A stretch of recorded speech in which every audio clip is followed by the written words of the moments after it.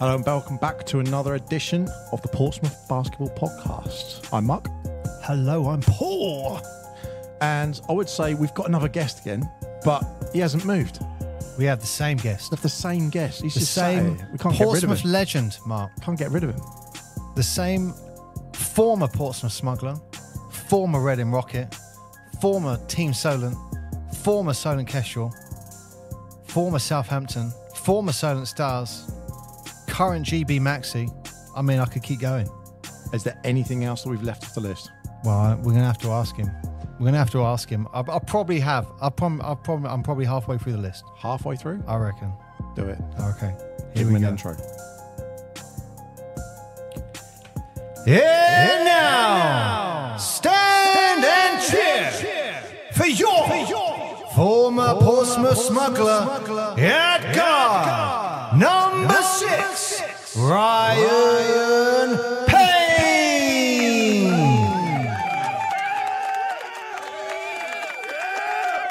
That was a good one. Thank you very much. Thank you for having me. I really appreciate it. That might have been the best one I've done. It's all about you. It is. Don't worry. Right, so you can go now, Ryan. He's done his bit. He's happy. Welcome back, Ryan. Thank you. We don't validate parking, by the way. Well, so you might obviously recognise Ryan from the last podcast where we talked about the Force when they took on the Kestrels. But in this episode, we want to delve deeper into Ryan's basketball career. Inside the mind. Of the legend known as Ryan Payne. He's going to share something with us today. I can feel it. Well, you know what? The thing I always think of with Ryan is his basketball IQ is right up there. How often do you think about Ryan? Quite often. It's just gone weird, isn't it? Yeah, absolutely. You did that. Oh, wow. Right. So, Ryan, I mean, one of the things I wanted to bring up first, because I don't know if Mark overheard us talking about this, but I just want to throw a surprise out to Mark is, you know, some of the stuff, as well as a player, you're a coach as well. Yeah. I think one of your achievements is coaching a former NBA player in Joel Freeland. So I was the assistant coach of the Solent Stars under 18 team when Joel came across. So we'd gone to a coaching clinic over the summer, and Joel, it was a North Carolina Tar Heels coaching clinic up at Crystal Palace, and Joel was there. I'm not sure who he was playing for at the time, like a local Surrey team from where he lives, and one of the coaches at the clinic had got him up to demonstrate a jump hook, basically, and so I was there. Bev Guyman was there, and we went up and spoke to him after the clinic and just sort of said, who are you playing for, and you know that, and he basically said, I'm not committed to playing anywhere. I've only been playing for like a year locally. I used to play football, and then Bev started to work her magic as Bev used to do, and was sort of talking to him about possibly coming down to Kestrel or to Solent Stars as it was at the time. And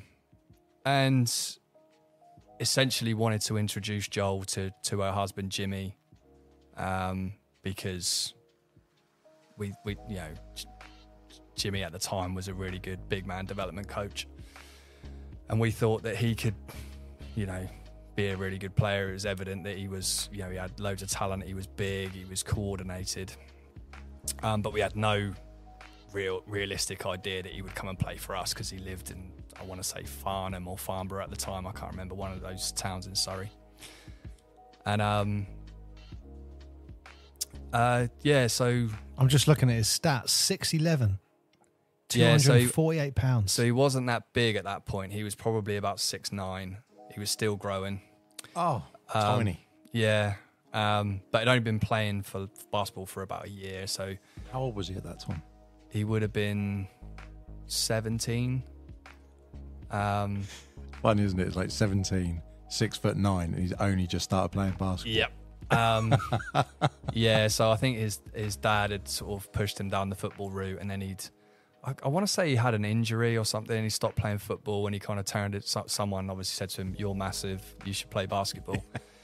And eventually we got Joel and his parents talking to Jimmy, and Jimmy did his normal thing of basically telling a player his life story before he even really got to know him. So essentially all of the local teams had been telling Joel, "Oh, we want you to come and play for our semi-professional Division 1 team, or we want you to be a practice player on our pro team, that kind of thing. We're going to pay you £200 a month or something." It was just really low level semi-professional basketball for a kid, and he was quite interested. "You're amazing. You've got to come and play for us."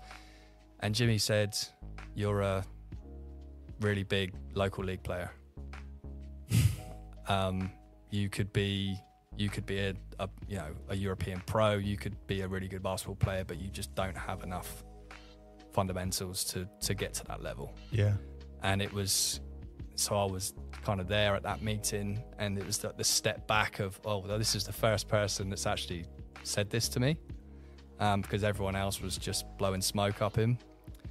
And I think Rob Freeland, Joel's dad, really appreciated that, and kind of convinced him that, "Do you know what, this is the place for you. This is the guy that's gonna turn you into what you want to be." Because at the time he wanted to go to college in America. He wanted a professional basketball career, and a real professional basketball career. He removed the BS out of it, didn't he? Yeah.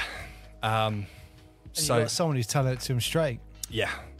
And then, within probably a few weeks, he was showing up to our practices and just wowing everybody with ridiculous dunks, and just how strong and coordinated he was. Because normally you get guys that big, they're clumsy, they don't have great footwork, they don't know where their body parts are. Do you know what I mean? You understand?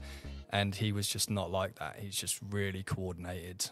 And then the other thing, they tend to be weak on their feet, and he wasn't. He was just solid, Are you looking at players like that at that point going, you could be NBA? Oh, we never. I certainly didn't at that point. Maybe Jimmy's such a incredible basketball mind. Maybe he thought he had the capacity because of the size and the hands and the coordination. Maybe he thought he had the potential. But I thought that was not a possibility at that point, because he's so late to the game. So what is that? If you say that he's so late to the game, and obviously being 17, 6'9", yeah. If he rolled back with his age and size, when would his fundamentals would have benefited in kicking in, for example? I mean, obviously we all want kids to learn or play it as early as possible, but is there, do you think, an age where you go up until like 14, 15? Because you could be, I won't say only, but you could be like 5'5", and then suddenly just start shooting up. I'd love to have seen Joel pick up the game at 14, 15 and see what that development with Jimmy, with the footwork, with the techniques that he just hadn't learned, what that could have translated to, because he was he wasn't a starting five kind of player in the NBA, really. He was a valuable piece for that Portland team, but I think he probably, if he'd have had the development earlier, he probably could have been more than that, probably could have made a lot more money. In terms of when I knew he had the potential, that's probably a really good story. So because at junior basketball, we only had 2 practices a week, and Jimmy was very much like, it's not enough. You need to be in the gym so much more than that. So Jimmy would go and meet Joel at a court, and Joel would drive down his dad would drive him down from Surrey, and they'd meet Jimmy for one-on-one coaching every weekend. We had the 2 practices a week, and then pretty much every other week we used to go to the Solent Stars had a Division 1 women's team that was really good, and we used to play against the Division 1 women's team on a Thursday night and just scrimmage against them. and they had a couple of European girls that were quite tough and, you know, played professionally in Europe, and they were decent. But obviously Joel was just so much bigger and stronger than everybody. And we were a pretty good under-18 team. But I just remember, and you guys probably know this, like if you've ever played against women, like under-18, like boys are very sort of careful about what they do, what they don't want to touch certain places that you would normally if you were playing defense, playing basketball. And so we went through the first quarter, and I remember Joel got like 3 dunks. We used to run this play to get him open into the key, and he caught the ball 3 times in a row and he dunked it. And the Division 1 women's team called a timeout. And I've told this story to a few people before. And it was a like silent gym, and all you could hear was the coach down the other end saying, "Don't let him catch the ball in the paint. Bump him, foul him, you know, grab him, do whatever you've got. Don't let him." And we're, you know, just shouting at the other end of the court, and we're in a timeout, and everyone's kind of looking around, and Joel looks at Jimmy as if to say, "Are you going to do something about this? They're going to try and foul me. They're going to try and hurt me." And Jimmy's like, "What are you looking at me for?" And then we went out, and we ran the same play again. Of course, Joel gets the ball, and they grab him. Ball comes loose. They go down the other end. Joel's kind of looking over at Jimmy, and Jimmy just shook his head and said, "I'm not going to help you. You've got to figure this out for yourself." And then we came back down the other end. The ball came into him again, and they literally 3-4 girls all piled out and grabbed him. And it was like Team Wolf. You know, when they grab him and he goes down, like Michael J. Fox goes in the ball, and then he comes up as the Team Wolf and he's just slinging people off of him and everyone jumps off. It was like that. He's got up, had the ball, 3-4 women fall on the floor. He jumped up, slammed it, and then stepped over one of them and then walked down the other end of the court. And I looked at Jimmy, and Jimmy just shook his head and put his head down and didn't say anything. And I was like, this kid could be something, because there's not many 17-year-olds that would do this. We've been invited into their session, and that's when I knew there was something about him. Did the step over? I mean, but it was classic. It was classic. It's, you know, I've probably Ty Lue knows about them. Yeah. I hope but it was like the voice. It was literally like that. It was, you know, stand up, just dispense 3-4 women, dunks the ball, and they're looking up at him off the floor. And needless to say, they didn't do that to him again. Brilliant. But yeah, he was, you know, really competitive. How long was he at the Trailblazers? I don't know. He was there for 9 years, by the looks of it. So I remember when I met Ryan, you were talking about him then, but he was with Malaga, I think. So he was in Spain, and he was doing really well in Spain. I think he got Rookie of the Year or something like that. So the year, it wasn't Rookie of the Year because he played for Gran Canaria before that. So he left us. So the summer after that season, he went to the European Championships for England, would have been England under-18s, and he had a really good tournament, and he played against some NBA prospects there, and he was highly recruited at that point, but his grades for school weren't that great, which made him difficult.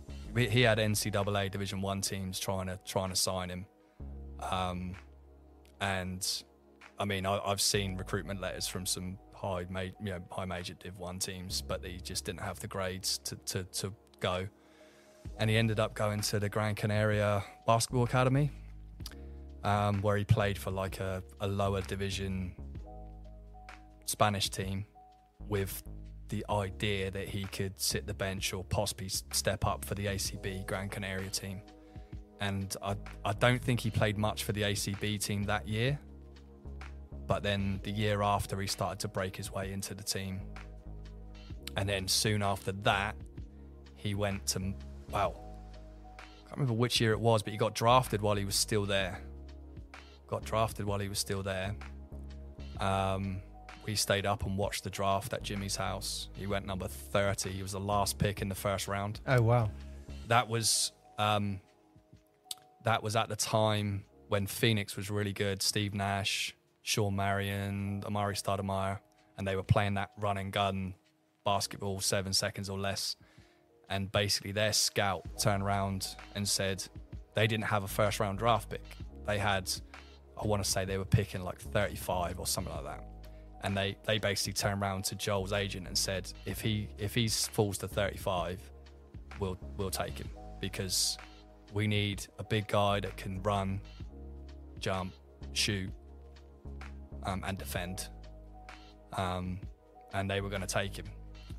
But they said there's no way he's going to fall to 35. They're like, we're absolutely sure he's going to... I could be wrong with 35, but it was early in the second round.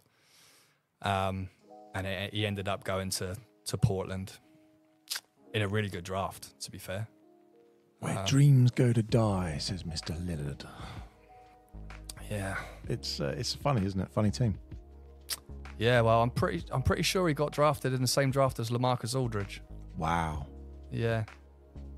Yeah. They're Portland are a funny team, aren't they? Because they've always been there, but they just don't have that step to go up. And you think where they were, and then they have they had Seattle above them. Yeah. And then they lost that with the rivalry. And Seattle were always the trump card for them, without a shadow of a doubt. Yeah. I mean, when Portland drafted him, he was a prospect. They left him in Europe for a few years. He ended up going to Malaga.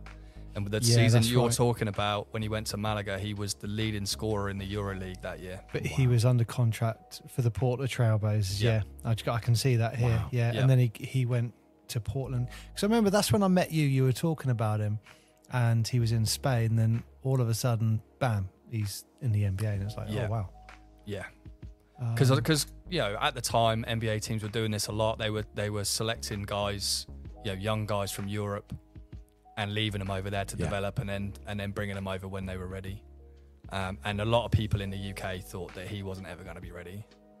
He was too late to the game.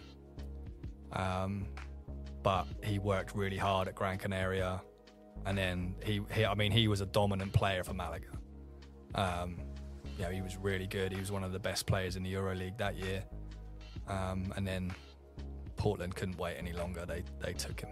So that's 9 years total. He was at Trailblazers, 3 Malaga in Euro, and 6 out in the NBA.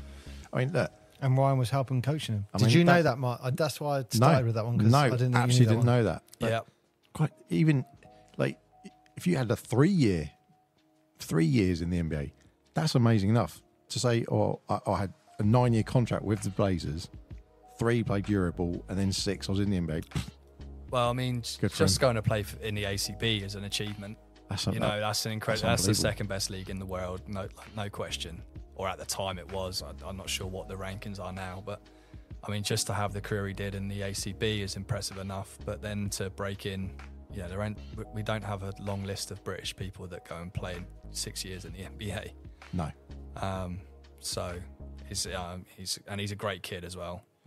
Not a kid anymore, he's a man. But I remember you always spoke very highly of him, not just as a basketball player, but as a person as well. You're always very complimentary. So every time he came back in the summer, he would always, we always, he's a celebrity, he's an NBA player. We wanted to talk to him and ask him how he was doing, and is he going to play, and all that kind of stuff. And he would just be asking questions about everybody else. How are you? How are your parents? He's just a great dude, and from a great family as well. So he deserved everything he got. He worked really hard, did everything that Jimmy asked him to do, and then Jimmy gave him the platform, and he just sprung from that. I did hear when he was an NBA player, when he would come back to England, people would be like, I just went down to Summer League and Joel Freeland's played against an NBA player. Yeah, so that's a great story. So I don't know, he was playing for Gran Canaria at that point, so he'd been drafted, but he wasn't in the NBA.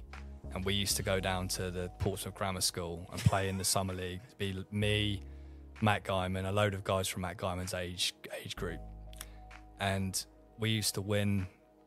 We were a good team, so we used to beat all the local, the local guys. And every summer, we went on for a couple of years, and every summer teams would start stacking each other up to try and beat us because we never used to lose any games. And one summer it was getting wet, like every game, every week, it would be a completely stacked up team. And Alex Byrne told me, next week you've got a tough game. The guys have created a team to come knock you off your pedestal. And I said, all right. That'll be good. I obviously knew that Joel was coming back, and Matt had been speaking to him, and he's like, I just want somewhere to play. So he came down from Farnham. Brilliant. And obviously we were like warming up for the game, and the other team's getting ready and thinking, we're gonna knock them off. And then Joel walked in and just absolutely destroyed it.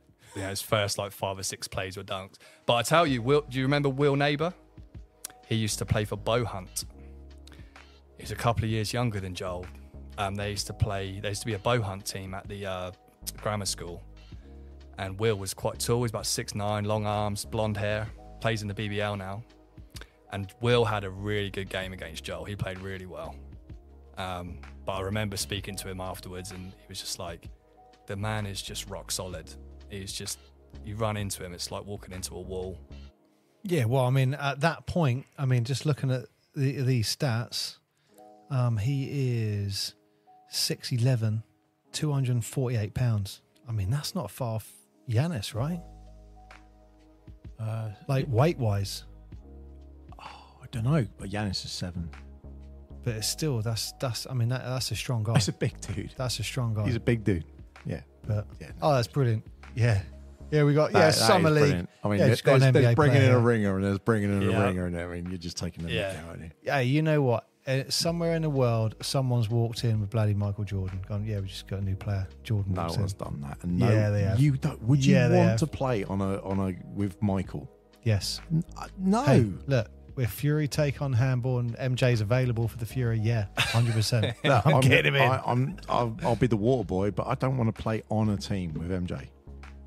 No chance. Are you kidding me? You could get emasculated. He would, yeah. Like I literally, we just put the clip up on the Instagram of MJ from The Last Dance, where he's savage. It's like, I'm passing you the ball. Pay attention. Oh God! And he's just like, Mark, there are winners and there are losers. I'll be the loser. I'm quite happy with that. I'll be the ball boy. I'll say, MJ, what do you want? Would you like me to help you with your water? There's not a problem with that, but I'm not touching the ball, catching a pass from him, or even daring to do that. No chance. He was someone who tested. Yeah. You're like, if I'm giving you the ball, you got to do something with it. Do it wrong, you're out. I mean, we've said this about what Mick used to do with players. Like, you're going to run, it's like, right, you've made a few mistakes, off. Go warm the pint, that's it, you're done. Yeah, Mick, you miss a shot with Mick. Maybe one, definitely after 2. Well, I suppose it depends on the player. Depends on the player. If you are one of the more consistent shooters, then you would stay on. But if you came off the bench and you missed 2 shots, bam, sub. I mean, that's the idea. Good coach, good game. You spot like he's having a rotter. He's not moving right. The head's not there. Whatever it is, absolutely. You spot it, don't you? But that's why I always, and it was only in hindsight, looking back, like years and years later, when we were talking about the whole psychology of the game, is as a player, I remember there was so much more weight on that shot because I was like, I'm getting 1 or 2, maybe 3 shots a game. So when I go to do that, there's so much more pressure on that shot. If I'm shooting 30 shots a game, okay, maybe it's not too bad if you miss one. But that's why I think it'll be really good to get Steve back on talking about the whole mindfulness and psychology when we talk about flow. Yeah, absolutely. I think we should get him back on and talk about that. 100%. But one of the things you actually mentioned when you're talking about youth players, when we had Steve Davison on, one of the things he talked about was, I won't say there's the parallel because of obviously trying to go over to the States, etc. But one of the first things he said was when you're a youth player, you got so much access to the gyms. Yeah. And getting in there and just because you don't have families and you don't have all that sort of, being an adult responsibility sort of thing. So the access you had to just go train and train and train and, do the Kobe thing all the sort of time. Yeah. And is that, you think, sort of, I want to say the bit that you'd love to have seen him have that kind of access? Absolutely, yeah. I think... Oh, yeah, because you're saying it was 2 training sessions a week, and then he had a couple with Jimmy. And then he would have a session probably once, at the weekend, one-on-one session with Jimmy. Whereas doing post moves. Going to college and stuff and then saying, you just in the evenings, I just kicking it around and just having hand-on-ball contact and just game time. So one of the best quotes I've ever heard Jimmy say is, there are sponges and there are rocks. And Joel is a sponge. So he just soaks everything up. Any bit of information you give him, you show him something, he knows how to do it. And some players, you show them something, you can give them all the attention in the world, and it just bounces off because they're solid and they don't soak anything up. You've played with Paul. Which one is he? There are sponges and there are rocks. It's the best quote I've ever heard. It's so true. Hey, it's so true. Do you know what? He's avoided that question. He did. You know what? I can still visualize Ryan's face once. I remember there was this play we were an offensive play, and I was getting confused with it. And I remember I think we must have had 2-3 hours in a bus journey. I went up to Ryan and went, Ryan, do you know this play we're doing? Can you just help me walk through it with me? And he had this face of so much disapproval of like, why the hell do you not know this already? And he went through the basics, and it was like, I was like, all right. How many of those plays stay with you? I mean, as a coach, are they the ones that sit in the pocket? So, as a junior, so as soon as we got control of the ball, we had a play we ran. And it was the same play every time. There were multiple options off of it. But as soon as we got possession of the ball, we were in our offense. And to this day, it's the most complicated offense I've ever been involved with, I've ever seen. I could run that now like the back of my hand. I haven't done it in 15 years. Would you use that with anyone you were coaching? That's what I always find interesting when you have a sort of coach and then a player. It's like when you have ex-players who then do coaching, how much they obviously they take from their journey as basketball. Like when you were coaching the juniors, there would be certain things that you would have told them, that Mick would have taught you, that maybe you knew you were teaching them, but maybe you didn't. They were just parts that were instilled in you from your basketball journey, then go to someone else's, and so it keeps that going, doesn't it? Yeah. So obviously when I did move from... I was playing and coaching at the same time, but when I moved into the coaching space, the whole program ran the same offense from under 12s up to under 20s. We were every coach, every team was running the same offense. Jimmy's offense called break to shuffle, and we all ran it exactly the same. So when I moved into coaching, it was understood that that's what I was going to teach, that's what I was going to coach. And the premise behind the offense is all the drills you could possibly do for teaching people how to screen, how to cut, how to pass and move, it's all within the offense. So, but if you go into like modern basketball, it will be viewed as very robotic because you go to a certain place, you make this pass, you make this cut, you send this screen. Whereas now basketball is very much read and react. And if you know, there's probably pluses and minuses of both ways of doing things. It'll be very hard, I think, in a modern basketball to run that offense because it's so much.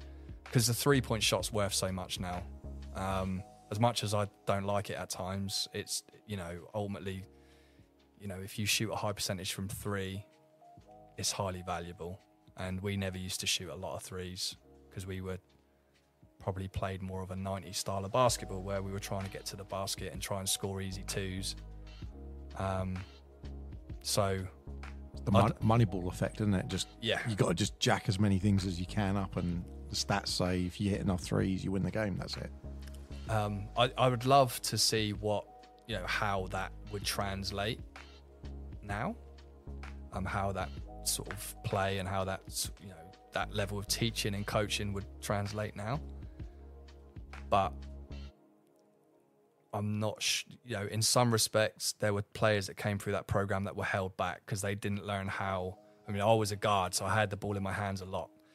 There were players in that organisation that weren't guards and didn't have the ball in their hands a lot, so weren't making those read and react decisions all the time. Does that make sense? Yeah. And particularly, you guys probably know this, being around junior basketball, you get players playing inside at 13, 14 that are never going to be playing inside when they're 16, 17, 18. You know, they need to learn how to play on the perimeter because that's where they're going to end up playing. And we didn't play that way. We had 2 guards, 3 forwards, and 3 forwards played, you know, inside. The best ones figured out ways of playing, you know, adding to their game and getting guard skills. But some of them learned to play with their backs to the basket and post up, and they're only ever going to be 6'2", 6'3". That's not going to translate to, you know, high level basketball. Does I know that what make you're sense? saying. It's also sometimes the other way around. Like I was helping coach National League under 12s, and there was an under 12 kid who was 6'1", and I was very much like, let's teach him fundamentals under the basket. Like under 12s, you're going to kill it, aren't you? Yeah. Really. But there was a lot of trying to teach him the perimeter, and I could get it, but part of me was like, look, guys, he's gonna be a down low player. Let's focus on that. But a lot of the focus is, you know, 5 out. Take him out. It's so hard to judge because, I mean, obviously you got to look at the genetics, look at the parents. If you've got parents that are 6'8" and over 6 foot, Dad's a big guy, you know, then it's likely that he's going to be that kind of size, and he's probably gonna need to be able to play inside. But even if you look at the high level of pro basketball now, you've got 6'8", 6'9" guys handling the ball. They need to have perimeter skills. You know, that there's so little value to a 6'9" guy that can post up in pro basketball. There just isn't. It's weird because we literally were having this conversation this morning. Yeah. Because I was the down low guy. Yeah. Because I was I grew early and that was it. He was the guard. Yeah. So then fast forward to when you guys were playing, he'd had ball time, but then he was playing low. Yeah. I think I don't know what it A was. small forward, I guess. Very small forward. But it's like that helped, but you can have it the opposite way where for me, then I went, hang on a minute, like I'm no use to anyone now because I know down low. Yeah. I'm not a guard. I don't have the hands for it. I don't have the speed for it. I can punch someone in the face or I can block someone out or catch a rebound, but that's what I learned from that young age. So it's a gamble, isn't it? Because you know, is that someone too high? What are they going to? And also they're not just away from the game, you know, the world, the life, but their agility and that sort of side of things as well. The fitness. Yep. You know, Jimmy's whole thing with break to shuffle was everyone learns how to play. So, you know, you probably know from playing with me, Paul, that I used to post up. I would catch the ball with my back to the basket, and I could back people down and, you know, shoot over the shoulders and shoot jump hooks and score inside. You know, that's like a forgotten thing now for a 5'9" guard to be able to do. You know, it's quite rare even then, I guess. So that was the plus side of it, and that's why Jimmy was so good at developing big men. You know, that's why Joel became what he was. That's why Will Neighbour went and played, you know, in America and then came back and made a pro career elsewhere. But, you know, people aren't recruiting sub 6 foot guards for their back to the basket skills. Yeah. But could they switch it up? I mean, you know, you looked at, was it Houston 2 years ago? They tried to do the small ball thing. I mean, the greatest example for me is, at the moment, is New York with, what's the little guard they just got across from Dallas? Can't remember his name. Yes, I do. Well, you don't, Mark. Jalen Brunson. Yeah. So he obviously that stocky. weasel who left me. Yeah, sorry about that. No, but you're he's not. No, you're not. You saw the Dallas top. You know. Are you a Knicks fan? Are you? no, I'm not a Knicks fan. No, No one's a Knicks fan. no, but I like his game. I liked his game at Dallas. I Yeah. thought they were wrong to get rid of him. When you look at the finance side of thing, it was a stupid decision. But he's a guy that can, take advantage of mismatches with his back to the basket as a point guard, essentially a small point guard. And the flip side argument is because guards now are so focused on being able to defend people coming at them facing the basket, when someone posts them up, they don't know how to do anything about it. But you have someone like Luka, Yeah. and he's 6'9". People forget he is a big dude. He's bringing the ball up. I mean, his court vision is outstanding. There's no question. But do you want him bringing the ball up? Well, he does take advantage of mismatches, though. I think with Luka, the biggest problem I have is the usage. It just doesn't translate to the playoffs. You've seen it with someone like James Harden, and now with Luka. I mean, Luka does play well in the playoffs. You can't deny that. But are you going to win a championship with one guy dominating the ball that much? I just don't think you can. So this leads us quite nicely, actually, because we talked about, like, in that part of the history, with seeing some youth talent and them going through to the NBA. For the UK itself, that trajectory to get there, when we talked with Steve, like the fact that he'd even got a ticket to go into college and do something at college, we were like, wow, like that just wasn't done. Yeah. So that pathway to get into the NBA, which, we're not going to do the whole world champions thing, but the NBA is the pinnacle of basketball, as basketball players see it a lot of the time. Yeah. Well, that's the place you want to get to at some point. But for people in the UK and maybe European teams, up until maybe the last 10, 15 years, that wasn't an easy route to get into that, because it was set up for the NCAA and the drafts, and that's how it was set up, wasn't it, really? Absolutely, yeah. Yeah, I mean, I think you've said it on previous podcasts, the NBA game is so physical. It's refereed so differently, and European players struggled historically with that physicality. And so quite often the European players that did make it into the NBA were highly skilled, generally bigger guys that could shoot on the perimeter and take mismatches, and create mismatch situations. I think that's probably changing a little bit now. I think the European game is a lot more physical than it used to be. And then you've got, for the most part, the European players are more skilled. Wow. I'm not necessarily talking about British players, but if you talk about, no, let's not go there. Let's call it the Eastern Bloc teams, the Serbias, the Slovenias, the Lithuania. These guys have, they can really play basketball. It's a national sport, isn't it? Yeah. Greece, Spain. I mean, Slovakia. At the Fury, there's been a lot of Greek players. France. And Spain.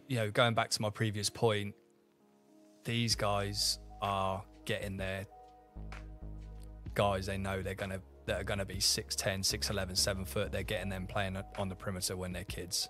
So they're developing those perimeter skills when they're kids, and then they get to be 6'10", 6'11", 7, and then they start taking care of the matchups and the post-ups and that kind of stuff. You saw that in the World Championships this summer. That's your Vucevic and those sort of players that you think, he's a 7 foot centre. Hang on, why is he outside? Why is he hitting it? He's hit the three. Okay. Oh, you can do that. How do you stop that? Then the Dirks and all those players who just set that benchmark, haven't they? But we talked about it on the last one about 48th was GB in the FIBA rankings. I think I said it was the football equivalent of Moldova. And I think that's how I should have phrased laughed. it. I should have laughed. And ironically, in the FIBA standings, Moldova is the bottom as well, which is weird.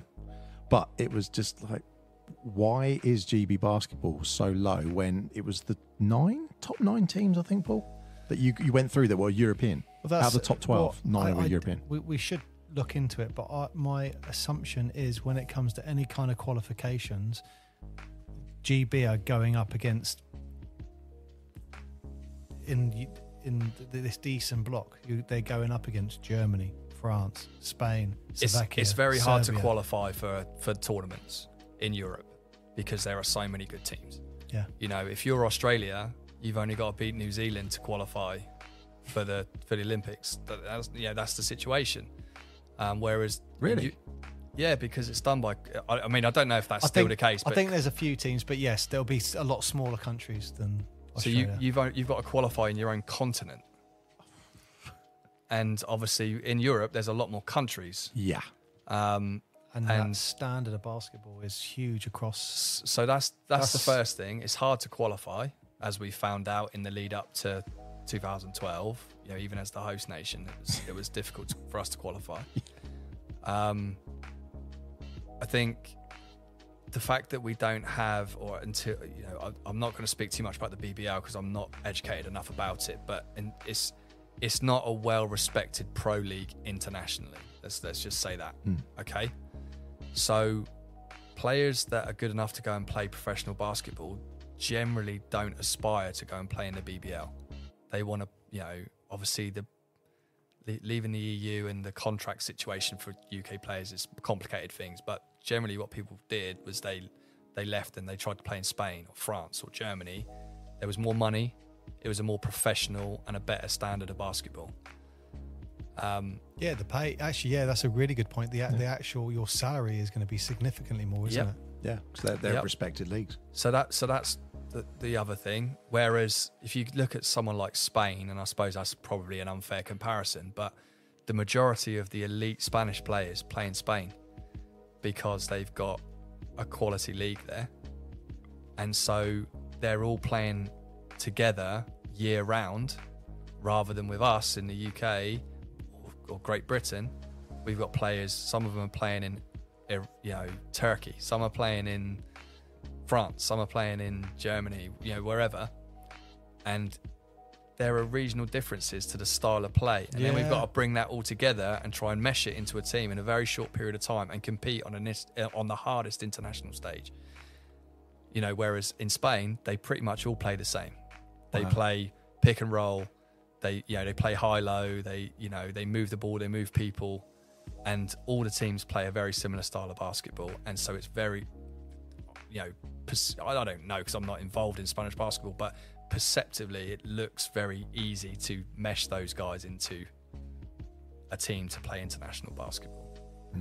And even the Americans have struggled with that, as we've seen in documentaries. And they're all.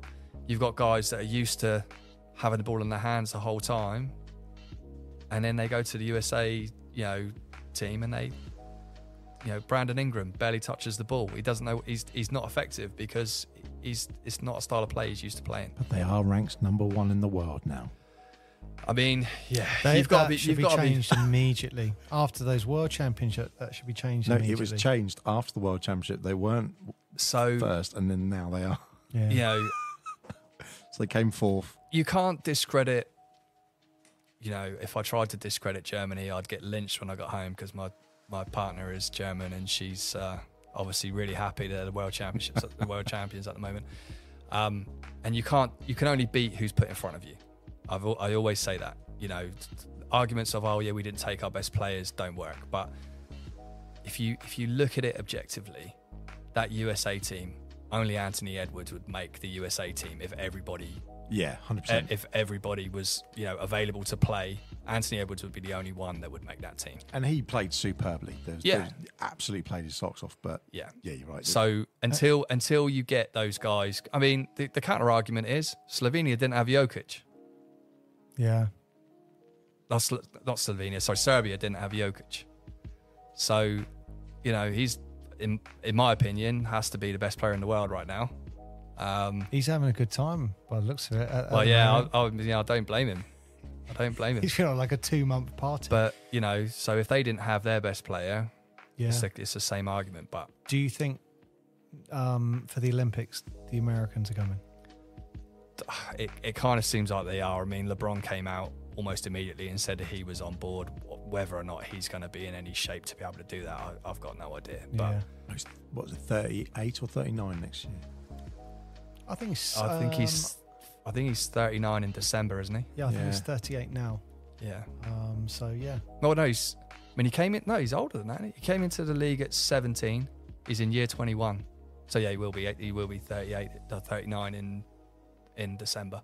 I think he's trying to get to 40, isn't he, and then retiring. Doing a VC. They're saying he's trying to wait for his son, aren't they? He's trying to wait for his son to make it in. That's what they're saying. That's interesting because it depends on who gets his son. So I follow Or a lot of is he stuff gonna at the be like- moment, and there's, I mean, Is when LeBron you saying, look "'Cause at you got to get him."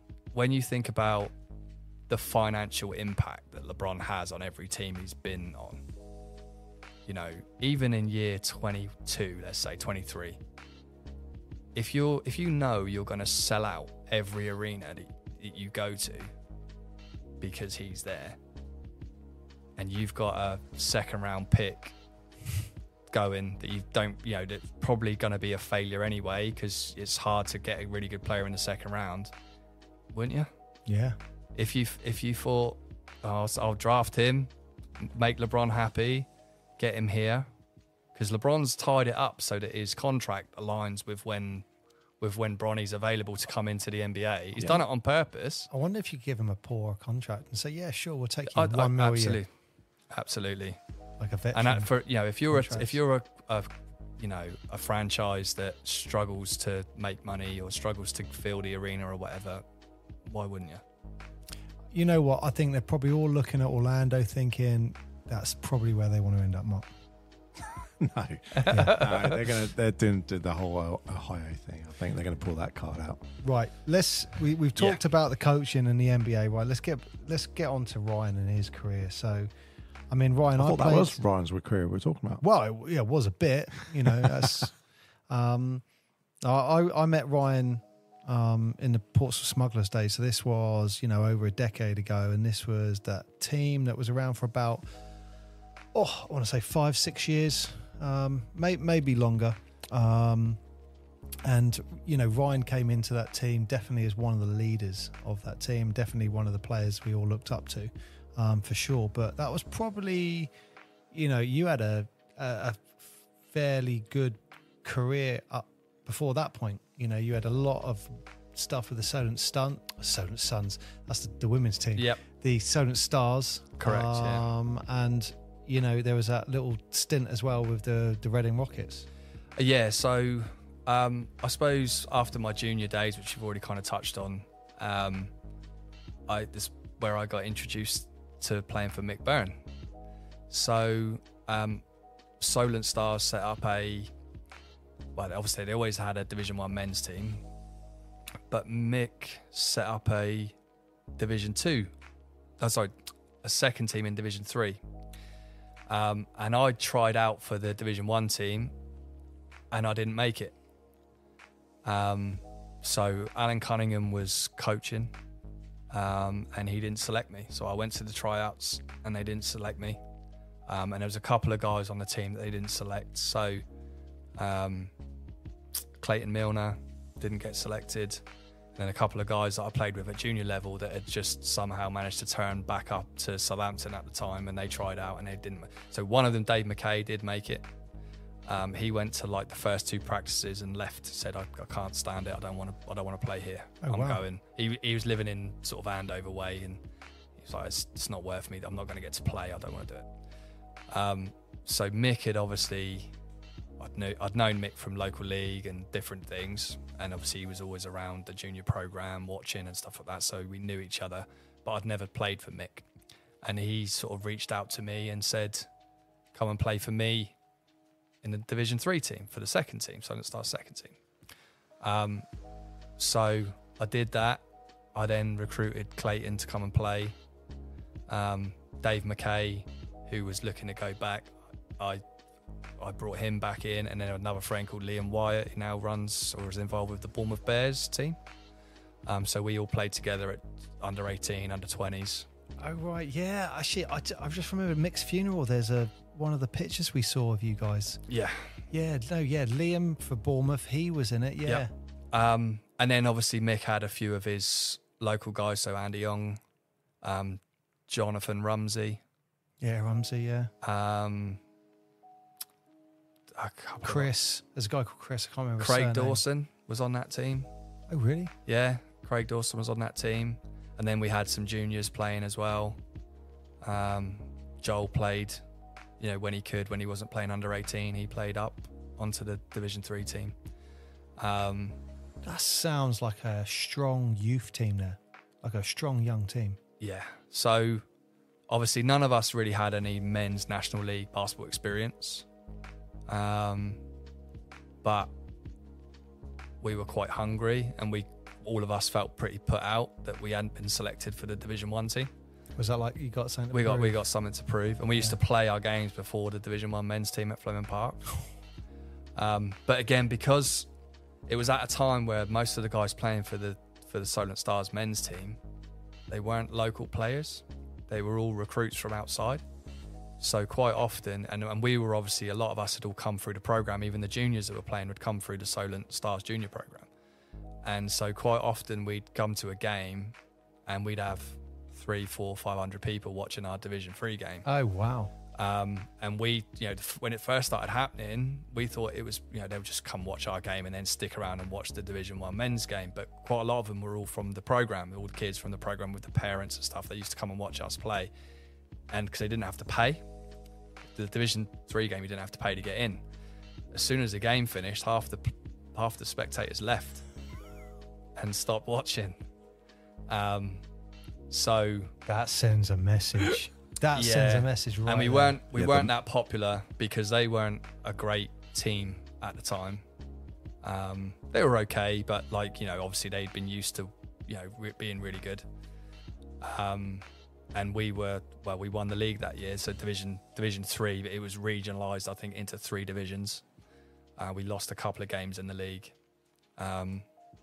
But I got called into a meeting. Well, Mick asked me to come to a meeting halfway through the season. The committee for Solent Stars called a meeting.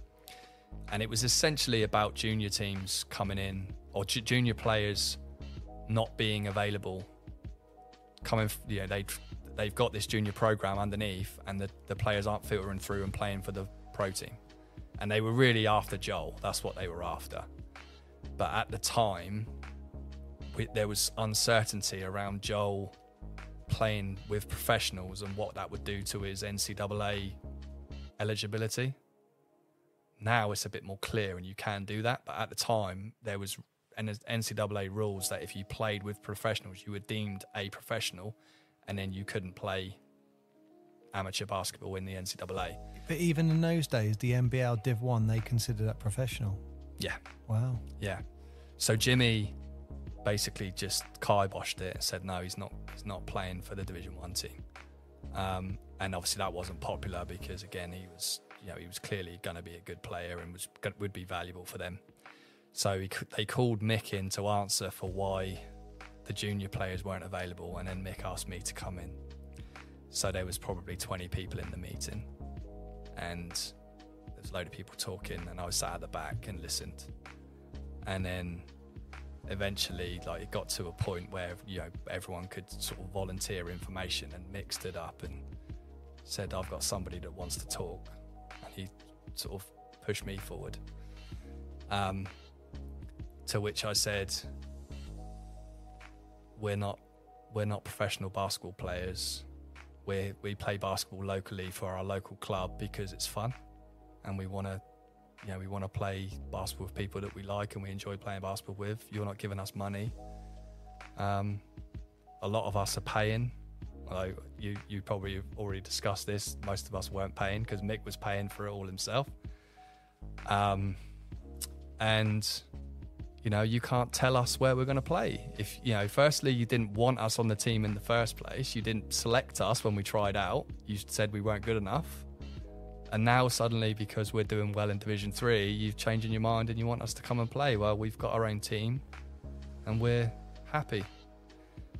And that was kind of how how it ended. Like mic drop. Where, like, Yeah. at the end.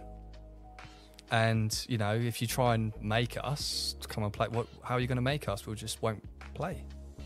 So you know? how many of those players from Div 3 do they want to go up? Well, they wanted Joel, obviously. Although Joel didn't play that much for us because he was obviously committed to the under-18s. Clayton, they wanted Clayton. And they wanted Dave McKay back. But Dave didn't want to play anyway. They never made any noises that they wanted me to play. So I don't know. I hope you don't mind me asking this. Why did Mick ask you to go in that room? Is that because you were just going to... Were you the leader of the team? Were you just going to say it as it was? So I was running the practices. So Mick would let me run the practices, set out the offense, set the defense. You know, I was basically player coaching the team, and Mick was then during the practices, and then in the games, Mick would run the bench, call the timeouts, you know, all of that stuff. Yeah, this makes sense. So this is why Mick, by the time you got to the Smugglers, Mick's got the respect that we could all see that he had for you at that point. Okay. Yeah. So and at that time I was, you know, probably quite vocal about what I thought was right and wrong, and you know, I was already a coach myself, and knew that I felt put out by the way that all of us had been treated by not being selected for the team, because we thought we were better than the guys they selected. So he wanted me, I guess, to have a voice. I'd never asked him, but that's just my assumption, that he just wanted me to be able to voice my frustration about the whole situation, and I've really appreciated it, to be honest. Yeah, get it all off your chest. Yeah. How do you think, hindsight now, if you had been picked, how do you think you'd done? I don't think I was ready. Because I ended up playing for that team, and we'll get to that in a minute. I ended up playing for the same team a couple of years later, and I struggled. Like I said, I'd never played men's National League basketball. So jumping straight into Division 1, I will say, I didn't think I was going to go in there and play 25, 30 minutes a game. I was fully aware that I was probably going to be sitting on the bench and coming in and playing 2 or 3 minutes behind the guys that have been playing there the whole time. I just thought I had earned a spot on the team, and they didn't even think that. But I wouldn't have made any difference to the final result of the season. I wouldn't have been able to. Maybe Clayton would have, because Clayton was, more physical. He'd been playing with men when he was 14, 15, in Zimbabwe.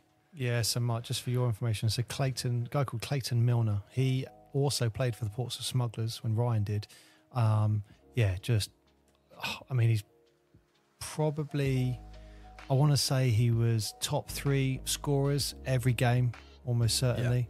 Yeah. He was just, big guy, quick, inside.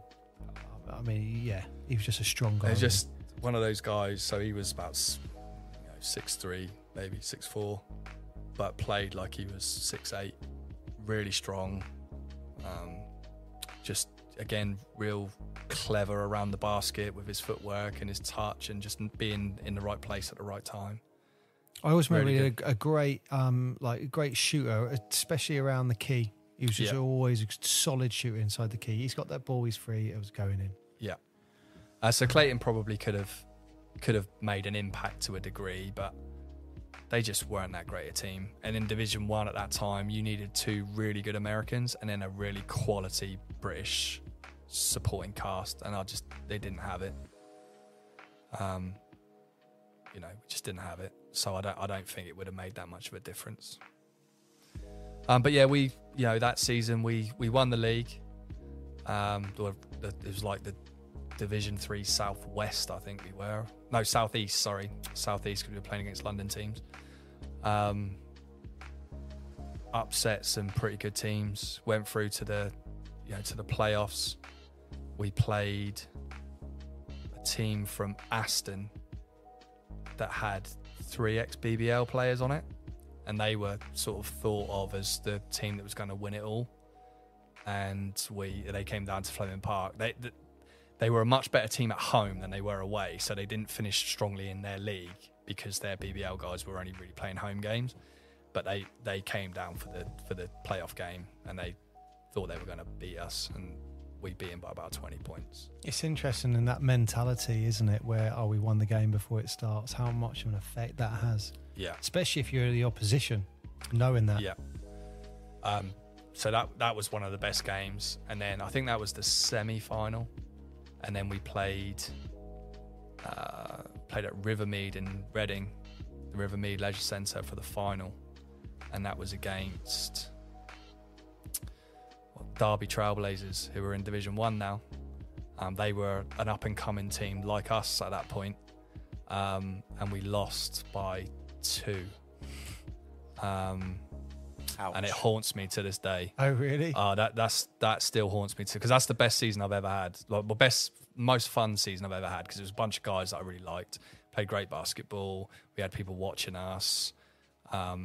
It was kind of my coming out party as a men's National League basketball player. People started to recognise that I was a good basketball player. And we were the best team, and we lost. I turned the ball over 2 times, and I'd had a great game. And then the last 2 minutes of the game, I turned it over twice, and they scored both times. We were up going into the last 2 minutes, and haunts me to this day. I still wake up in cold sweats about it now. So you putting that whole loss on you? So that's big. That's so tough to say. That's all on you. It's a team. So after the game, I was on the bench by myself. I can't remember where everybody else was, but I was on the bench by myself, and I had my head in my hands. I was devastated. And Jimmy was watching the game, and he came down and he sat next to me, and he gave me the best pep talk. So first of all, he said, because one of the passes I threw that turned over hit the person who I threw it to in the hands. So it wasn't like I just threw the ball out of bounds. It was like 10 feet away from somebody. I threw the ball, it hit him in the hands. He didn't catch it. It went to the other team. They went and laid it up. And he said, the ball hit somebody in the hands. It's not like you threw a terrible pass. He was able to catch it. He just didn't catch it. So that was the first thing that he said. And then he told me a story how, and I don't remember when it was, but obviously Jimmy's like a legend in the game. But in the 70s, he was playing for Crystal Palace, and he missed a free throw in the national championship game to win the game. So he had a free throw at the end of the game to win it, and he missed it. And it was on the national newspaper of him missing. And he just said, it happens, it's just part of the game. And what do you do from now? And if he hadn't said that to me, it'd probably be even worse how I feel about it now, but it still haunts me to this day. What could have happened? Yeah, because sorry to interrupt, Paul. When you look at Derby Trailblazers went up into Division 2, went up into Division 1. They're now a well-established Division 1 professional basketball team. And what could have been if it was the other way? Yeah. I mean, it's that. Yeah. But do you think it could be the way you have that leadership role that you? Because I remember a few games where you took responsibility for a game. I always remember, that leader. You were one of the only people turn around and go, "That's on me, guys." I remember you did that for a few games, which is very similar to what you're saying now. Yeah. But I mean, I don't know. I've never asked character. the guys. I'm still really close friends with all those guys on that team, particularly the guys I played junior. Like Clayton's. I'd go into any game with him. He's my best teammate ever. I've never asked them, but I'm pretty sure none of those guys look at that and say, "Do you know what? That was your fault. You turned the ball over." Yeah. But you, as an individual, you're thinking, well, I missed that one jump shot and we lost by 2. If that jump shot gone in, we'd have won. So that's more of you trying to be, better yourself. Yeah, no, so it probably speaks to who I was at that time as well. So, again, Jimmy was like, you can't be a point guard if you turn the ball over. If you turn the ball over more than 3 times a game, you're not a point guard. And so that was like my attitude about everything. I can't turn the ball over. I've got to be safe with the ball. And I hadn't turned the ball over the whole game. And then the last 2 minutes, I turned the ball over twice, and we lost. It was devastating. It was absolutely devastating. I mean, sometimes you just have the right voices around you at the right time when you need to. And, obviously, I don't know, it's Jimmy, but, he was the right character to give you that talk, because he's probably the only person I could have listened to at that point. Because he'd run through that. Yeah. I mean, you could have had Nick Anderson, maybe. He knows a few things about missing a free throw, but yeah, I mean. So because you lost the playoff final, did you not get promoted then? So, again, it was complicated, and I think we had this is on the very outskirts of my memory, but I seem to remember having a conversation with Mick about where we're going to take promotion to Division 2, because we had the choice if we were going to take promotion. And at the same time, the whole regime for the Division 1 team had changed. There was a new coach going in there. And they'd approached me and asked me to play for the Division 1 team. And Mick had asked me, are you going to come back and play? And I said, Mick, I've been asked to play for the Division 1 team. And he said to me, you should play you're good enough to play for the Division 1 team. You should be playing in Division 1. So it was kind of a mutual decision that I did that. Clayton did as well. Liam and Dave both left. And the team stayed in Division 3 for, I think, 1 more season. And then might have been 2 more seasons, actually. And I played in Division 1 for 2 more seasons. And then Solent Stars folded. Yeah, and the very next season the Smugglers started. That ties up with what I remember. Yeah. So I must have been playing for the Solent Stars Division 3 Solent Stars 2 team then. Because I remember I played the last season before it folded. Yeah. And I'm not saying this disrespectfully at all, but we were a poor team. We just didn't have a team. Yeah. And I think it was like 8 players, maybe 9 players, and we were getting beat most games. And then Solent Stars folded. Yeah. And then the Smugglers happened.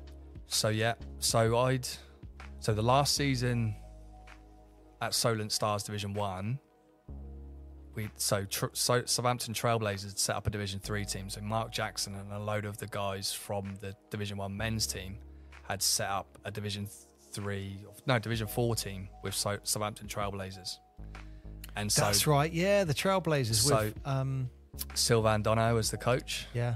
And so that opened up the opportunity for me to get a lot more court time and take more of a prominent role in the Division 1 team. The team hadn't made the playoffs in quite a number of seasons before that. And then we had 2 Americans come in. We had a pretty solid, British base around us. And we made the playoffs for the first time in a long time. We were 8th, so we took the last playoff spot.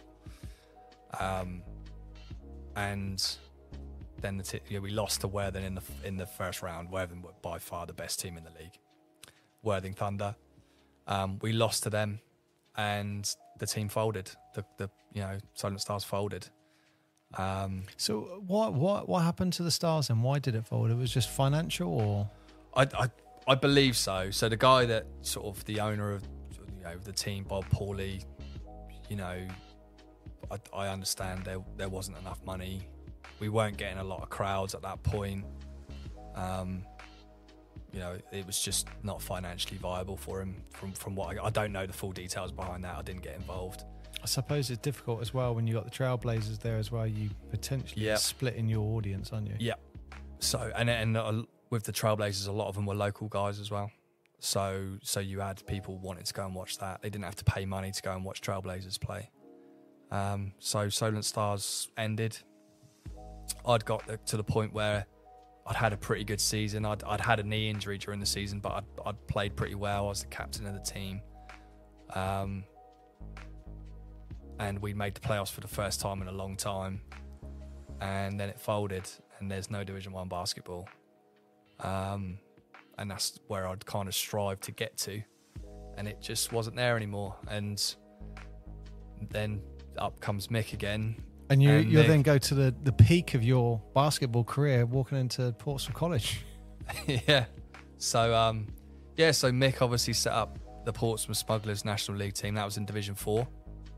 At this point, I think we were just behind the Trailblazers, so they'd got promoted, hadn't we? So we were like behind them all the time. That's right. So that last season of me playing for Solent, Trailblazers were in Division 4. They got promoted, so they were in Division 3. And then Solent Stars folded. We moved into, a lot of the guys that were, local guys that were playing for Solent then ended up playing for Mick in Division 4 for Portsmouth Smugglers. So that's how that whole thing started. And I remember that first season, one of our future best players was going to be Andy Ong. And I want to say he went to Bognor, because when we were in Division 4, I'm pretty sure we played Bognor against Andy, and then he jumped back, transferred to Portsmouth Smugglers. Yeah, I don't know. Was it you who broke the guy's ribs at the end of the game? Can you remember that when we played Bognor? No. It was a tied game, and Portsmouth get the ball, Smugglers get the ball, fast break, 3, 2, 1. Bognor guy sets a charge, guy goes up, smacks into him, the guy moves, so charge isn't called, scores the layup, we win the game, guy's fractured 2 ribs. Remember that? No, I don't remember. And it was in the change room, and later someone said, he's fractured 2 ribs there. I don't remember which year it was, but I remember playing Bognor. I want to say it must have been in Division 4, because that was so that season I was the MVP of the Division 4. Yeah? Yeah. Well, when we played Bognor, it was a really close game, and so this wasn't a close game. There's the one at that I'm home talking. We killed them. Yeah, so that's the game I'm talking about. Yeah. So that's the best I've ever shot the basketball in that game. So I wasn't known as a 3-point shooter at this point. I was a pull-up jump shooter from 15 feet. That's what I did. But I don't know what happened. I was just in the zone, I guess, on that day. And it was at Mountbatten Centre.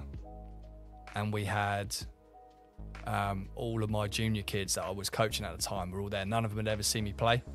And they all came to watch the game. And they were up on the balcony at the top watching the game.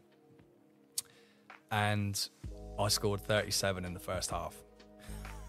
I literally didn't miss a shot.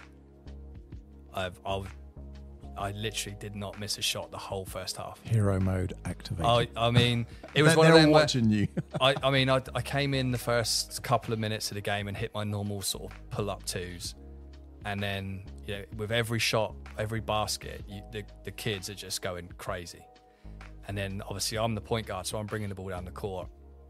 And they're just egging me on, like, shoot it, like crossing the half court, shoot it. I'm pulling up 30-footers, and it was just going in.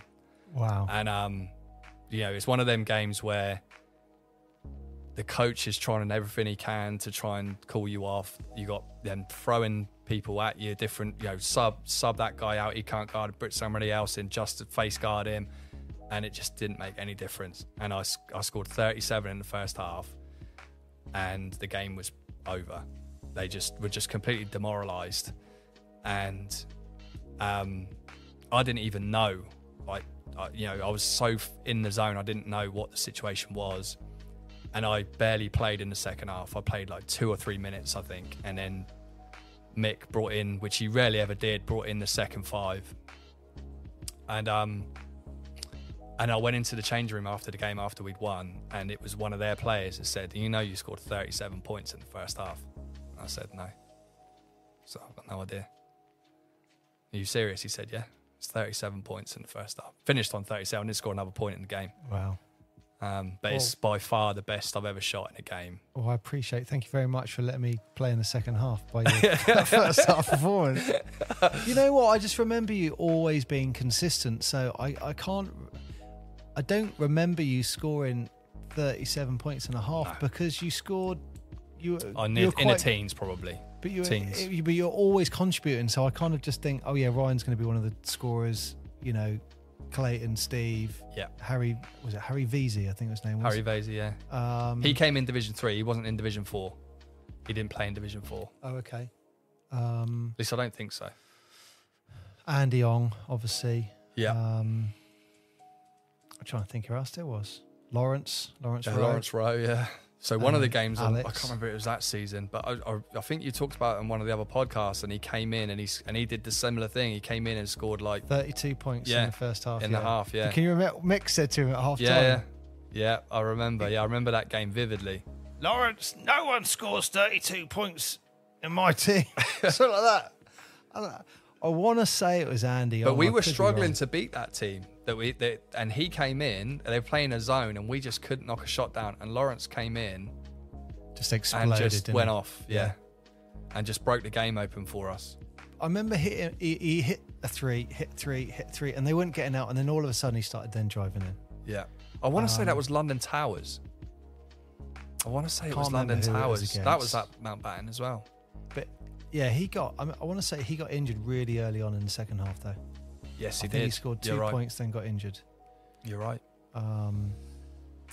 But yeah, so we won the league. Again, it was a regionalised league, and I won the MVP. I can't remember what happened whether we went to the playoffs or what happened. I can't remember. We didn't win. I can't remember.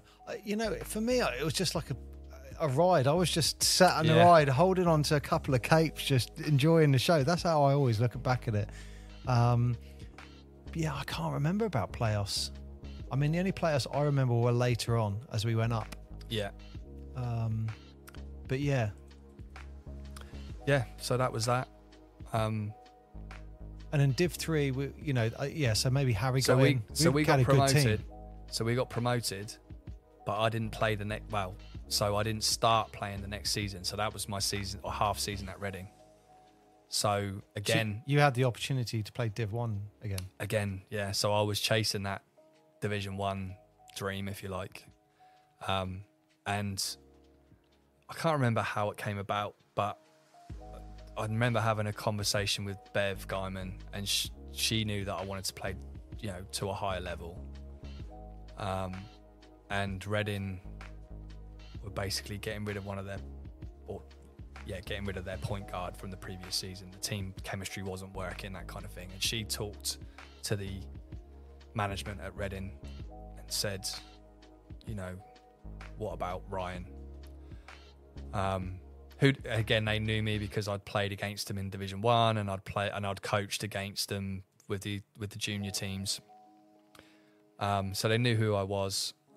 And they invited me up there for like a summer run playing against their guys, and it was Dave Titmus was coaching at the time, so he kind of like was just watching the session, watching how things were doing, and I sort of went back and forth with their American at the time and sort of held my own and tried to defend him even though he was really good.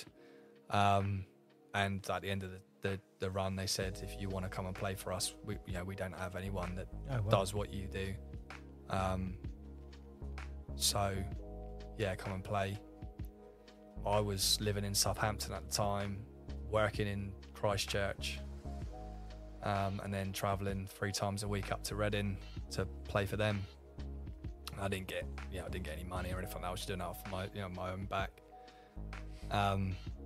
So I did that to start the season. They had a great team. It was Tintin, David Tintin Watts, I believe, went all around Division 1 and the BBL, great basketball player. And that's the season where they didn't lose a game. So they went undefeated in the league, the cup, the playoffs, everything. They won everything that year. But I got to about October, November, and it was just killing me. I wasn't playing a lot. I was coming off the bench.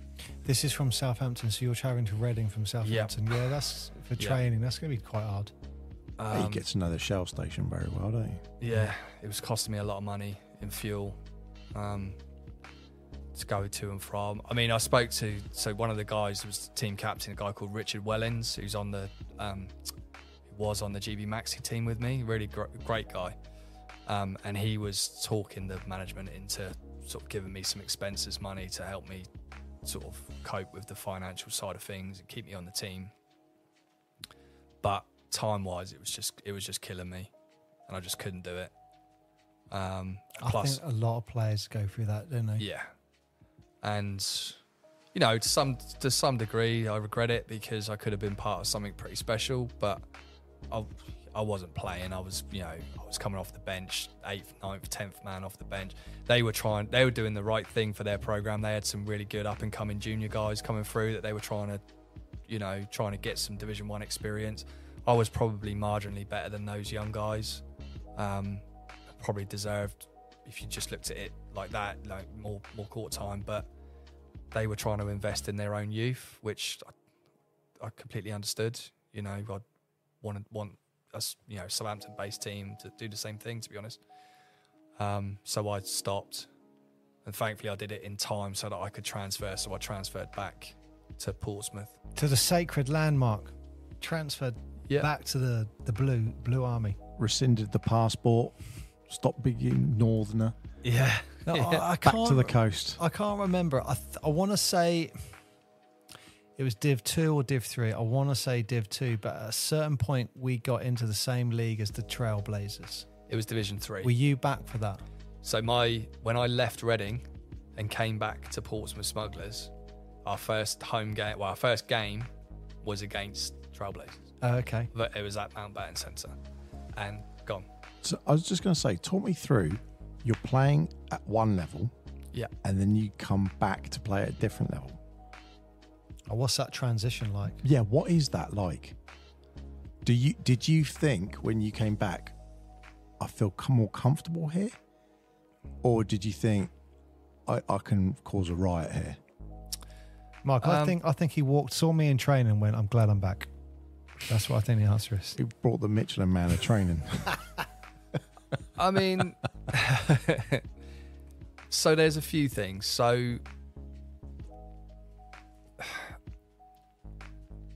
I'd always strive to play at that Division 1 level. That, I'd never had any aspirations of playing in the BBL or any higher than Division 1. I came through a junior program, and that was like going to watch Solent Stars on a weekend was the highlight of a weekend, and that's what I wanted.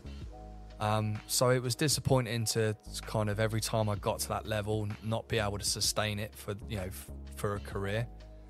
So there was an element of this is like a step down, but I always got to be me.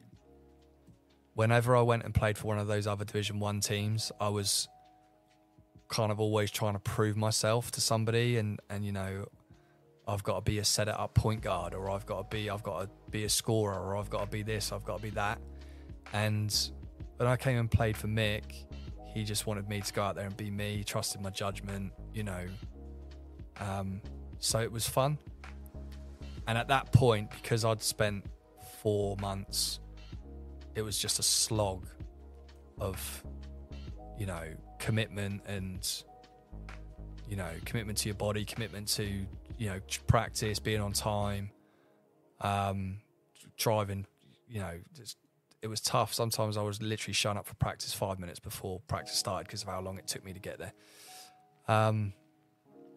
And it was just fun to play with people that I liked, people I enjoyed playing basketball with, and Mick let me be me.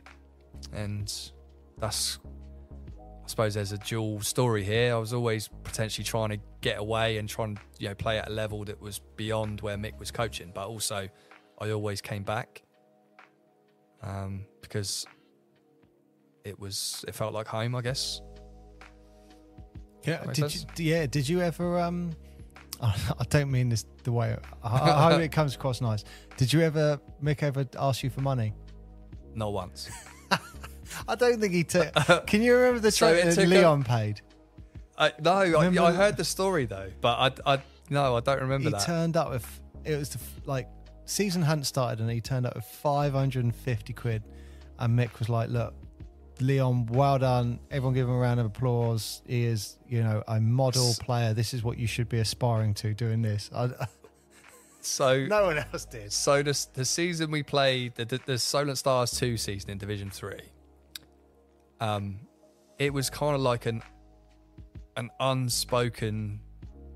So I went through half the season believing I was the lucky one that wasn't paying, and everyone else was paying money, and it was like £35 a month, I think, at the time.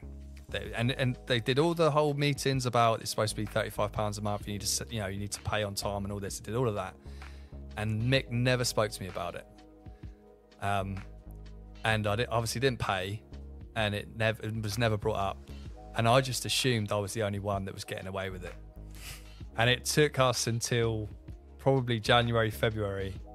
And we even mentioned, even going into that meeting with them saying we're paying our own way and all this kind of stuff. We'd made the statement that we were paying for our own basketball. And then me, Dave, Clayton, Liam were all like, "Are you paying? No. Are you paying? No." And we literally went around the whole team and nobody was paying money.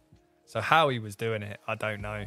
Could be the reason why Solent Stars went bust. I don't know. I think Mick was funding a lot. Yeah. I think Mick. I remember I think it was either £20 or £50 a month we were supposed to be paying, and I think I paid it up to maybe Christmas. And then when I found out half the team wasn't paying, I'm like, why should am I I be paying? Yeah. Like, yeah. But legitimately, there's some teams that just wouldn't have existed, without him doing that. Yeah. There's, I completely believe that.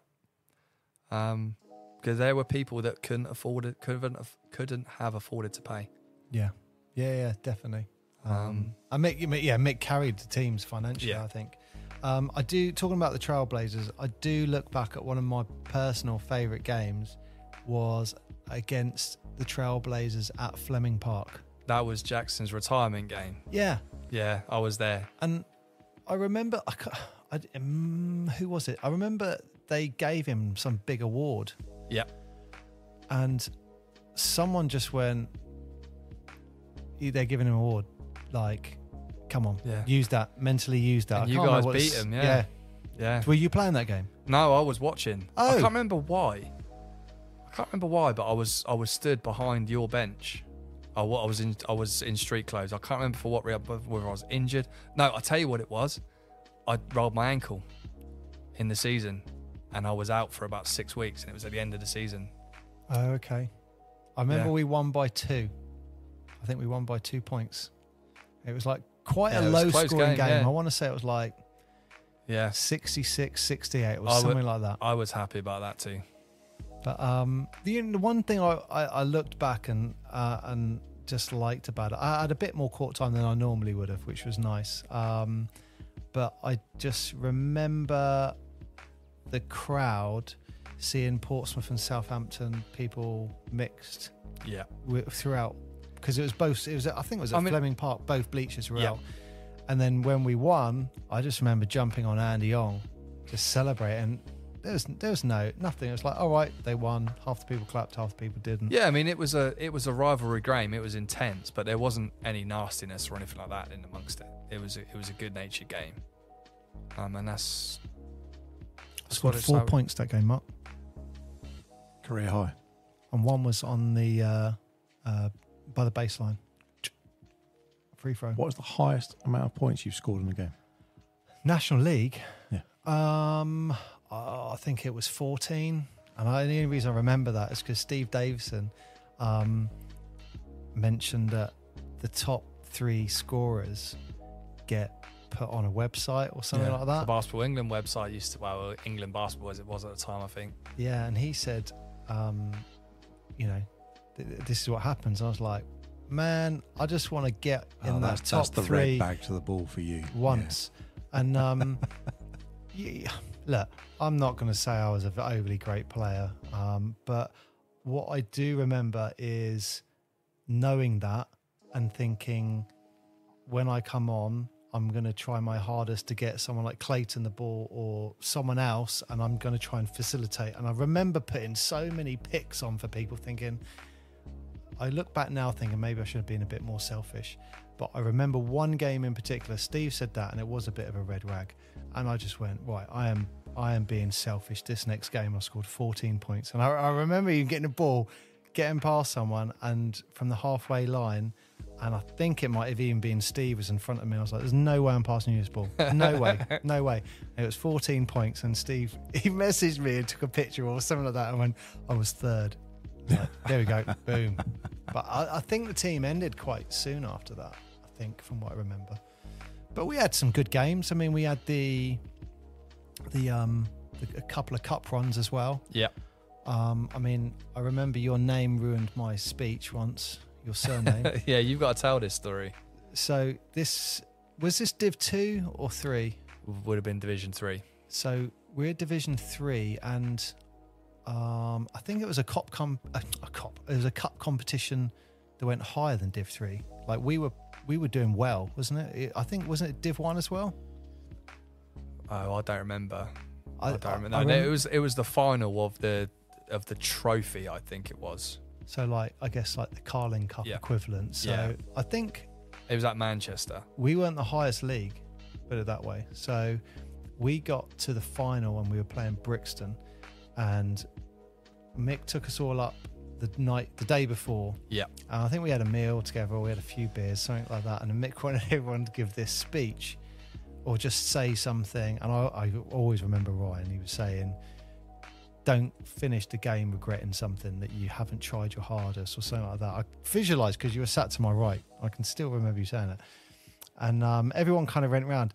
And it got to me, and I just thought, I'm just going to say something funny, because these guys are a lot better than me. Why would I try and say something and say, yeah, you need to try and do inbound pass? I thought, let me just say something funny. So I went with, Payne sucks, chicks dig scars, glory lasts forever.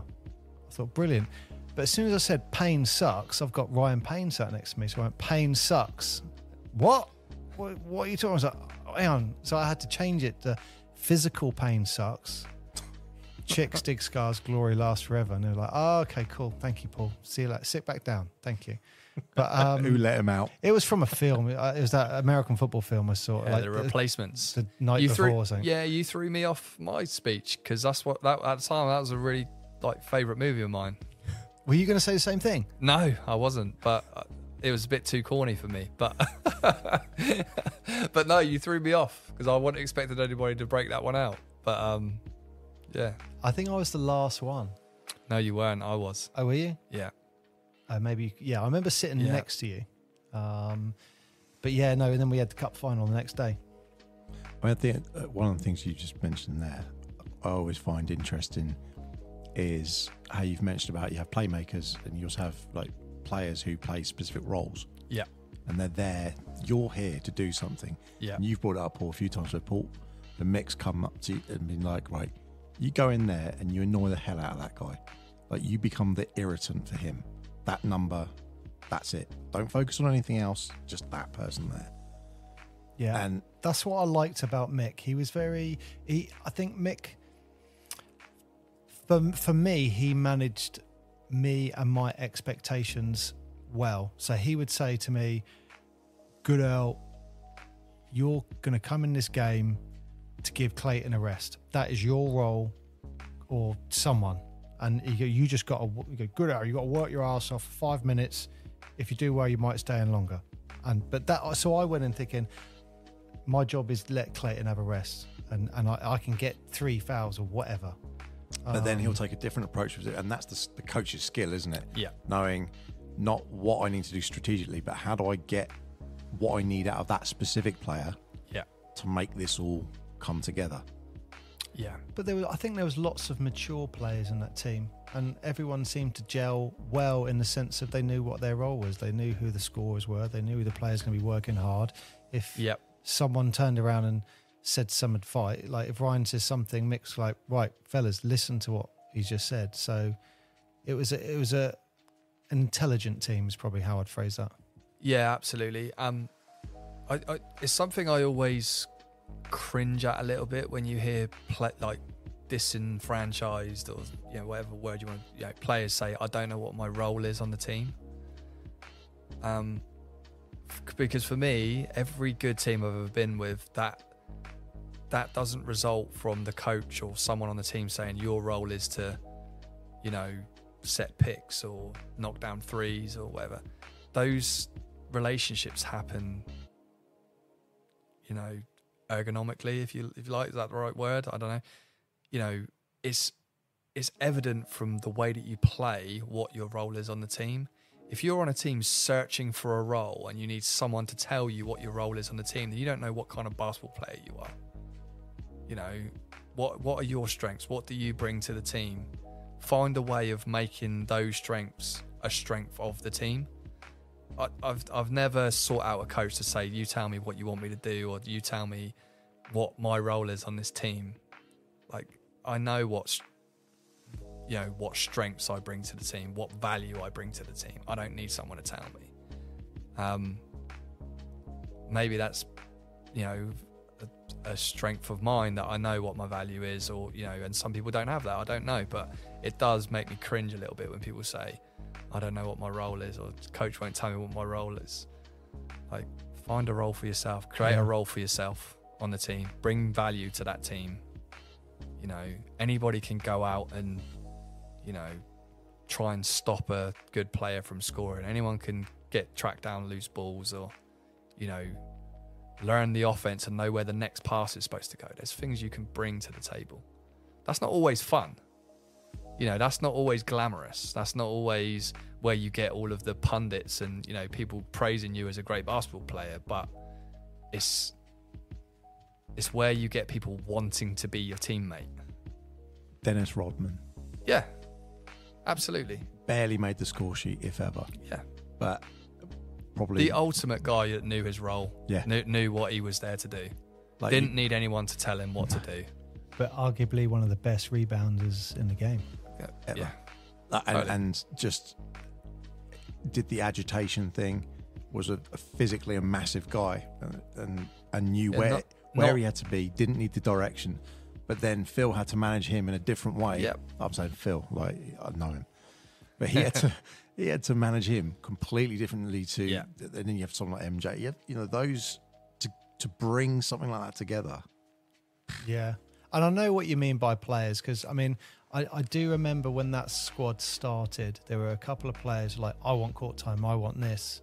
And it's just like, just shut up, do whatever you need to do for the team. Like, if I've always maintained there isn't a coach in the world that just will cut their nose off to spite I don't like that player. So that player is going to bring value to your team and make you, capable of winning games. The coach is going to put you on the court and give you the court time. You've got to bring the value to that situation.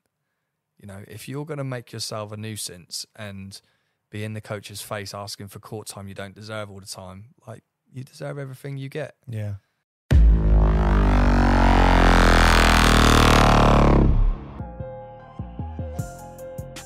So that ends this episode of the Portsmouth Basketball Podcast. Part 2 of this interview will be coming out in 24 hours, so tune in for that one.